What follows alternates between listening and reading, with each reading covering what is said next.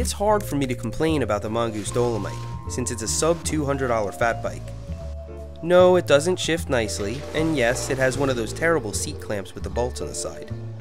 It's precisely compromises like these that make super cheap bikes possible. So with that understanding, I'll give an overview of this bike's strong and weak points. First of all, the paint job is impressive. Even the rims have a nice red powder coat on them, which does a pretty good job of hiding this huge weld. All in all, I think it's a decent looking bike. The saddle is also quite comfortable. The rear derailleur is from Shimano's Tourney group set, which is suspiciously absent from their website. Although I see it available for $6 on the internet, I think it might be the most expensive part on this entire drivetrain. Speaking of drivetrains, I've got to give credit to Mongoose for setting this up with a 1x. This makes the bike much cleaner and more mechanically sound. With that said, I think they should have chosen a smaller chainring for the front. At 47 pounds, this thing is pretty hard to pedal on flat, let alone on sand or uphill. I will say though that it's lighter than my last bike by a full pound. Of course, on that bike I packed the components with sand and pumped the tires full of water. The disc brakes suck terribly, but surprisingly they are totally adjustable like normal ones. Most department store bikes are built in some proprietary way that makes them difficult or impossible to service. This bike breaks that trend to some extent. That makes me wonder if a better set of pads would improve the stopping power. For now, all I need to do is stop pedaling and the bike comes to a standstill pretty fast. I was especially happy to see a threadless headset. Compared to a threaded headset and quill stem, this feels incredibly solid, and dare I say, safe. I expect this headset to hold up much better than my last one, and I also expect the alignment to stay put. I have ridden quite a few fat tire bikes and they were generally heavy and sluggish compared to their skinny counterparts.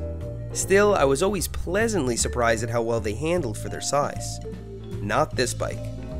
Sure, if you pump the tires to 20 psi it rolls and steers well, but it's then useless on sand or chattery terrain. Reduce the pressure to 10 psi, like a real fat bike, and its off-road performance does improve. Unfortunately, this makes the bike extremely difficult to control, as the steering pulls whichever way you're turning. I think this is due to the cheap tires, which are pretty thick and shaped oddly. I also think wider bars and a shorter stem would make this bike easier to manage. If you have this bike and want to give it an upgrade, I might recommend that shorter stem paired with a cheap set of 760mm bars. Even after these shortcomings, I firmly believe this Mongoose Dolomite is a marvel of engineering. Like I said, everything on this is a compromise, designed to keep it below $200. As a society, we asked for a cheap fat bike, and here it is. It may seem like certain things could have been made better for the same price though. For instance, would a smaller chainring in the front have changed the price? Well, maybe. You see, these bikes benefit from economies of scale, or using parts that can be produced in mass quantity. So it could have been that this very popular crankset chainring combination was actually the cheapest route. This scenario is very likely and is probably the case for many other parts in this bike. So we don't really have the right to nitpick the gear ratio. So now for the real question. Why did I buy this bike? Why not a nice fat bike? Well, I have some plans which I wouldn't have the heart to carry out on a bike like that. If you've been following my videos, you could probably guess that the Dolomite is going to have a rough week. Stay tuned, because in the next video, things might get a little salty. Thanks for riding with me today, and I'll see you next time.